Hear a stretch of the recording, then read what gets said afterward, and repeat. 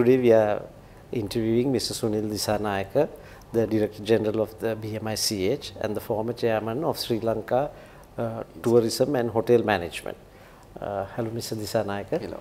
We are very pleased to have you on our show. Thank you. And I would like to hear from you how the hotel school, as it started, and now it has progressed very, very fast, especially under your tenure. Can you briefly tell us how it started and how it came up to now, please?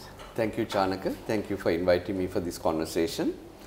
Yes, to answer your question, the Ceylon Hotel School first started operations in 1966 when tourism was being structured as a structured industry in the country. We first commenced operations at Hotel Samudra, which was formerly known as the Colombo Club, the oval-shaped building in front of Taj Samudra. And then we had to give way to the Taj Samudra construction. So we shifted out of there to different locations. And finally, in the year 2001, I think, or 2002, we came to our own building where we are currently located at opposite Cinnamon Grand. In 2005, with the new Tourism Act coming into force, the name changed to Sri Lanka Institute of Tourism and Hotel Management. One of the significant, it started with aid from the International Labour Organization, where the ILO funded the operations, the equipment, and also the principals, teaching faculty, curriculum development. Everything was funded as a grant by the ILO at the time. And this arrangement went on for many years, I think somewhere around till 1975 or 76. And then again they commenced in 79 and went on till about 1982.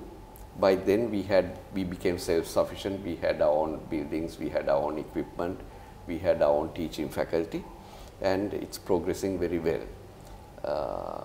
And a significant feature is that none of those people who have passed out from the then Ceylon Hotel School and currently the Sri Lanka Institute of Tourism and Hotel Management is not unemployed.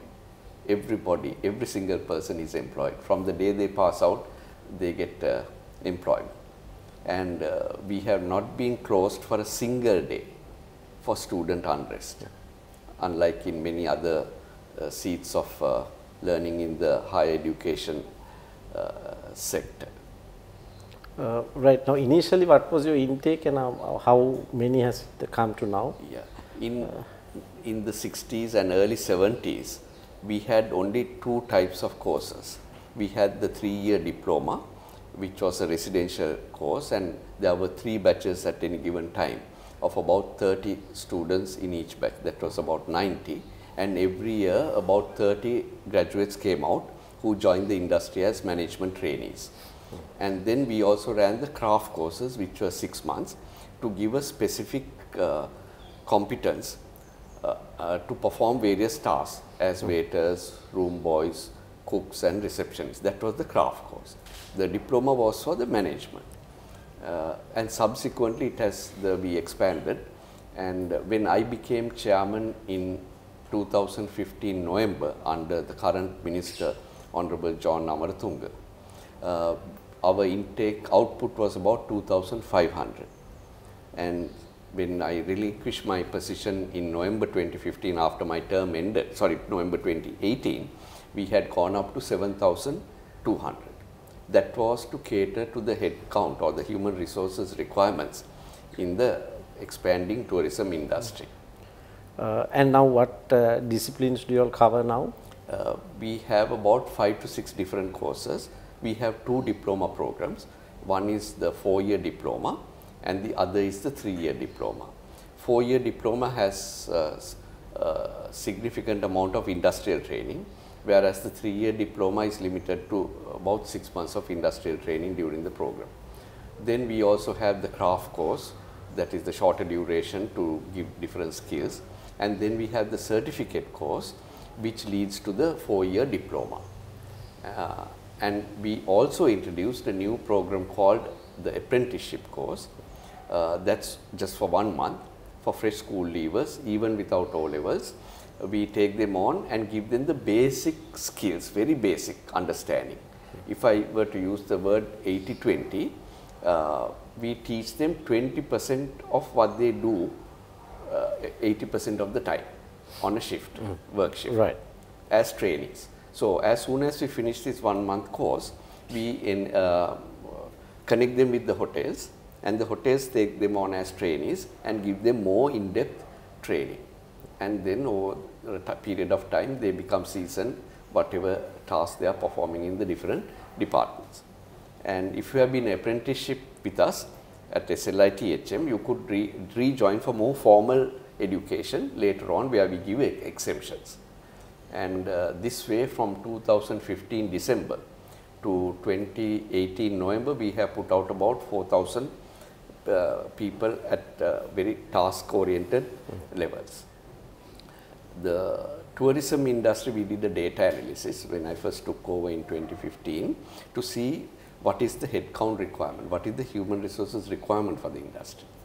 At that time, there were 135,000 direct employees in the industry, and we estimated by 2020, with the expansion of the industry by way of new hotels and expansion by way of more rooms for the existing hotels, and then catering to the natural attrition of people going abroad for employment and leaving the industry, we found that we needed 12,000 employees per year between 2015 to 2020, which should take the requirement up to about 245,000. So it was about 100,000 people more than 2015 that we would have in the industry in 2020, which was about 12,000 per annum.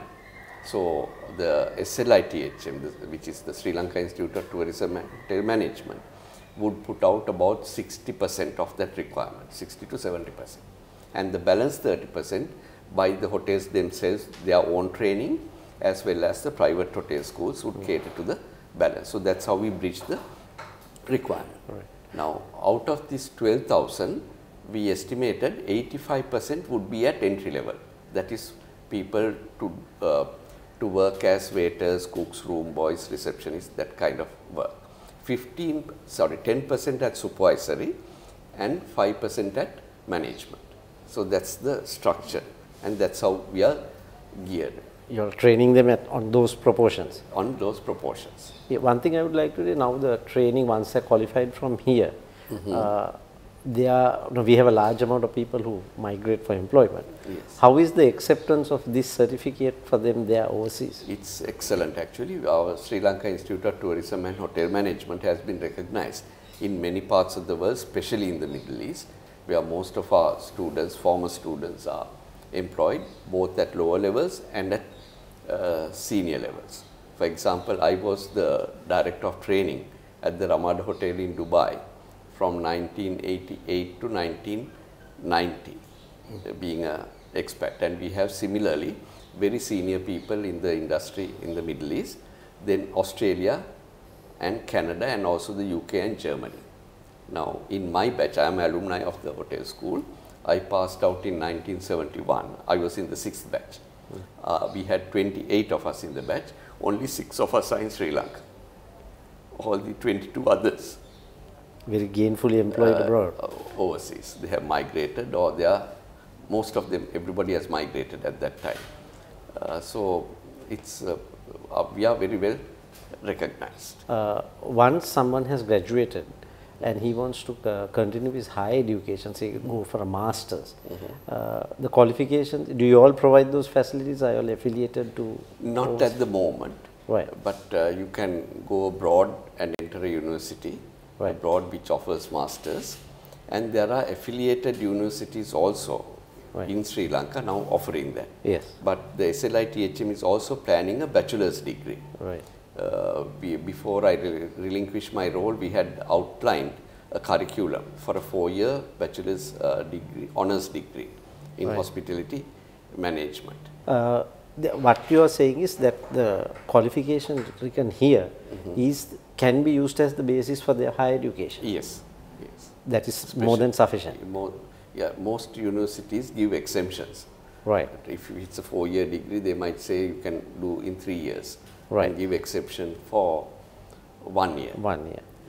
But it's most people who graduate go straight into employment Right. and gain experience.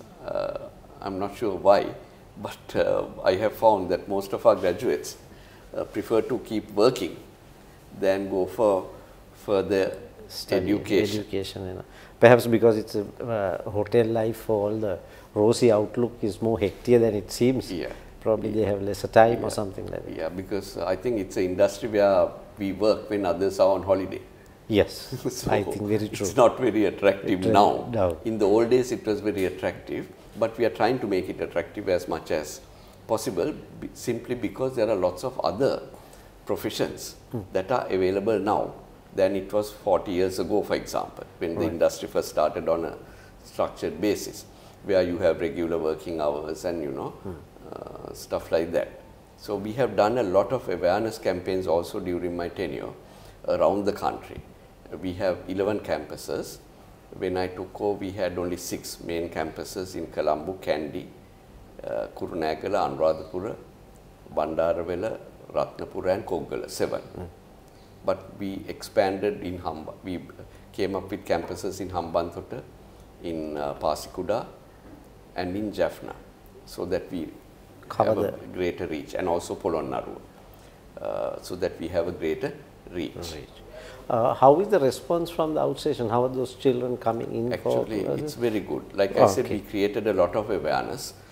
We went to schools. We continue to do that. We educate the teachers, we educate the parents and the students themselves on the prospects and career paths available in the hotel industry. Also, during school holidays, we took children to schools in their villages. From the schools to hotels in their community. On familiarization trips, or parents, teachers and students, so that they can see for themselves what exactly is happening. So that would have given a very positive outlook for the prospective student who wanted to join the industry. Yes. Because every industry has some sort of stigma in this country. Negativity. Another factor is the female intake. Yes. It was also down, but now it has increased again because of the awareness that we have created. And I think it's it's a myth that the hotel industry is different to other industries. But when you actually start working, there is no issue. In Colombo, the city hotels provide transport to female staff right to the doorstep after the night shift at 10 o'clock. And the hotels out of Colombo provide accommodation, and different accommodation for females, different accommodation for males, and most of them have governesses to look after the female accommodation. So it's quite very safe, and I have not heard of a single incident where a female hotel employee has been targeted or has been subjected to any type of harassment or anything like that. So it's most a myth actually. That's quite a good record for. It is, and I think this myth has come, to be very frank, primarily due to our female population, some of them, not everybody, a minority, who are employed in the Middle East.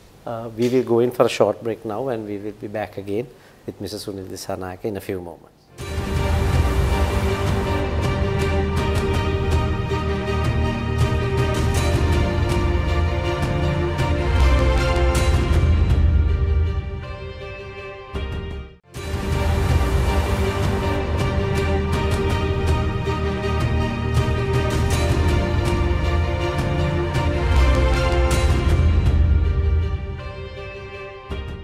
Welcome back.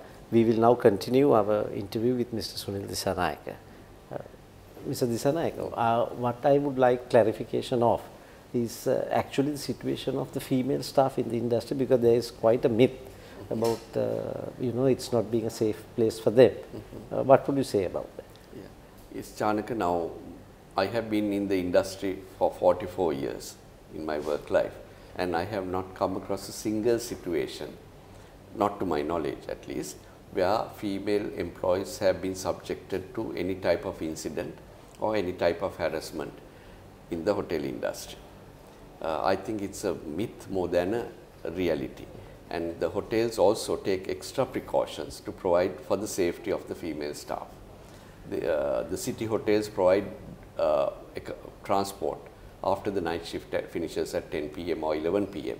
up to the doorstep. And hotels out of Colombo provide very good accommodation, with also providing the services of a governess to look after the female employees. So they are very well taken care of. Probably this myth may have come about due to some incidents that may have been reported in our newspapers in the Middle East, where our female employees who are working as say domestic aides may have been subjected to various forms of situations and incidents. So the myth may have been created due to those that even here in Sri Lanka, if you are working in a hotel, for example, this is the situation. Even in the Middle East, I must say, we have, I think, more females, Sri Lankan females working in Middle Eastern hotels than in Sri Lanka. Right. I myself have been working in Dubai in the industry, and even there the females have not been, to my knowledge, has been subjected to any form of harassment in the hotel industry. It could be elsewhere, maybe in the domestic sector, but definitely not in the hotel industry. Right. No, that is very encouraging to know, because I'm sure a lot of people get reassured once they hear the real truth, you know, rather than sticking to it. Now, our level of training is quite high. It's obvious from we see the differences every day. How is the market or the opportunity here for foreign students? Actually, we at SLITHM during the last 2 years, we aggressively started promoting, and one way we did that was through the SAARC countries. We invited the SAARC countries to send students on scholarship, where we give them free tuition and accommodation. Of course, the airfare has to be met by the home country. So right now, actually, we have 2 students, one from Nepal and another from, I can't remember exactly which country, one of the SAARC countries, following our 3-year diploma course. Myanmar, I think it's Myanmar, following our 3-year diploma course. And they are resident in our training hotel, and they are following our courses. So we want to first start promoting SLITHM within the region, and then go for a student, our plans were to then go for a student exchange. Like if we take a student from a particular country, then they also in return reciprocate by taking our students for that same duration or for the number of students. Now there will also a large number of Middle East returnees who come with added experience after the years, with this being the base. Now, how do they fit back into the industry?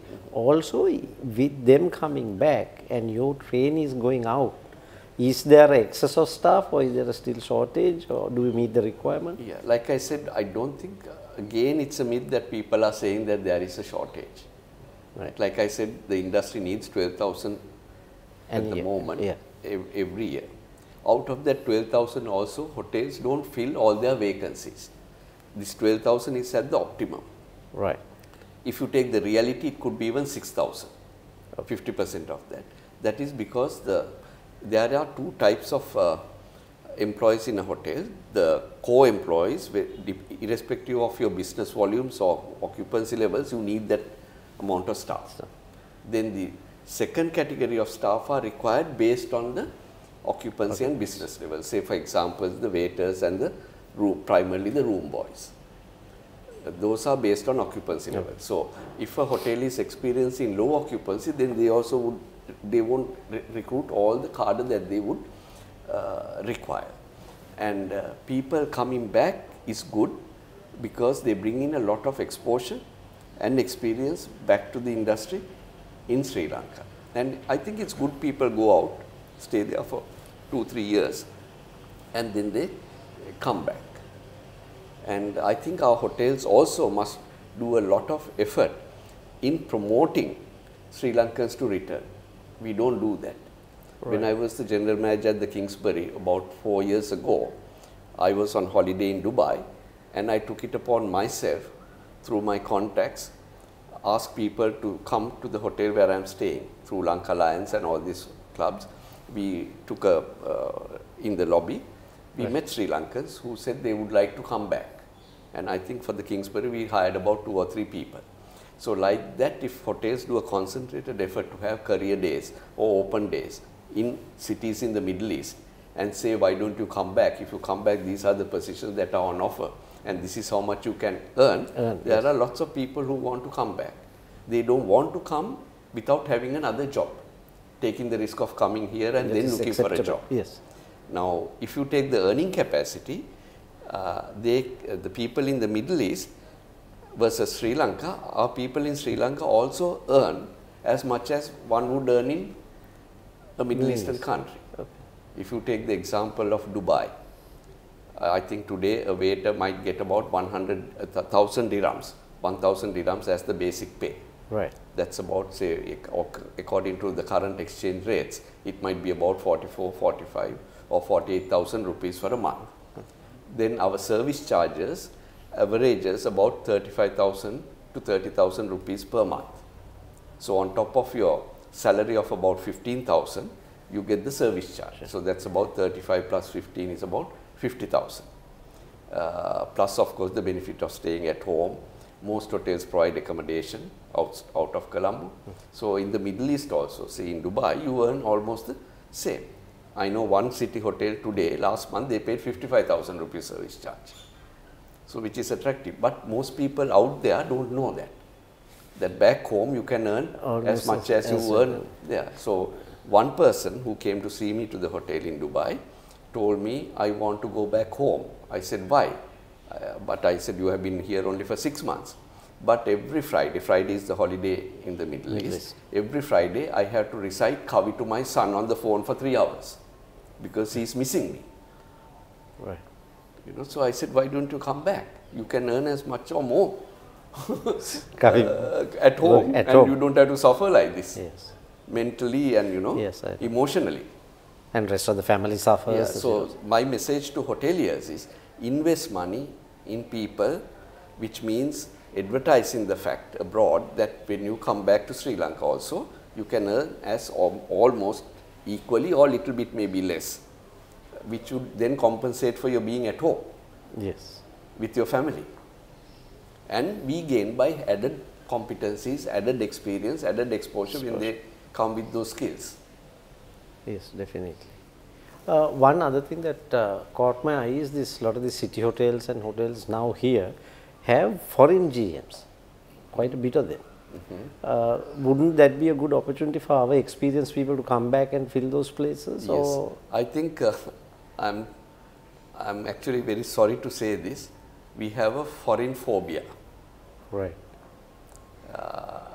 And that could be one of the reasons why our experienced people go abroad. Now, if you take the Maldives, most of the 90% of the hotels, the general managers are Sri Lankans or the department heads.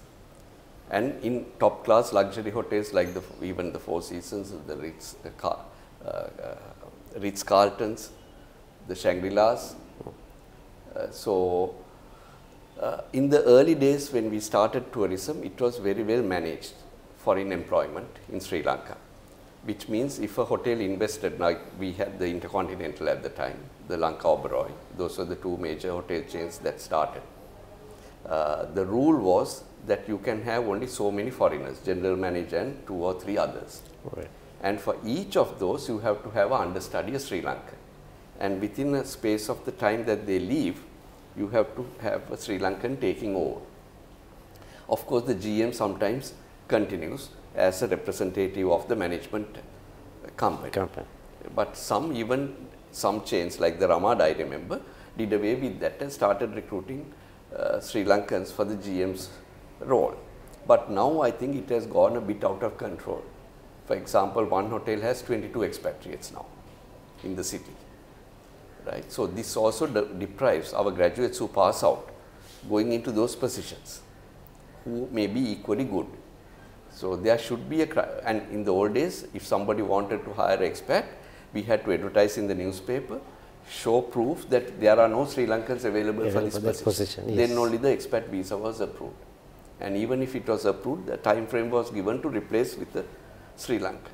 And that was primarily confined to international hotel chains, not even big local hotels. But now you see everywhere in the country, you find foreigners being employed, even at hostess level, or reception level, or GRO level.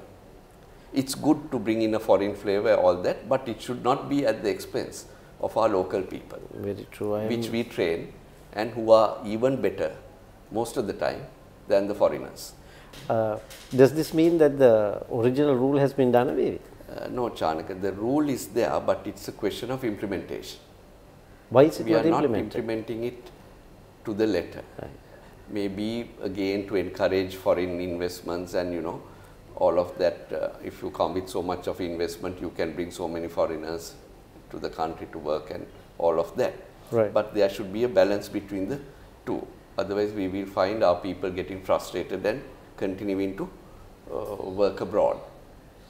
And that will also work as a damper for the ambitious ones who think they can never get to this post because there's already. Now, for example, Shangri-La Hambantota has a Sri Lankan who has been working abroad for a long time, and we have many Sri Lankans in senior jobs who can always come back here and fit into senior roles. But with due respect, there are 5-star hotel chains in Colombo who have now have local GMs, like the Hilton, for example. I was a GM at the Kingsbury.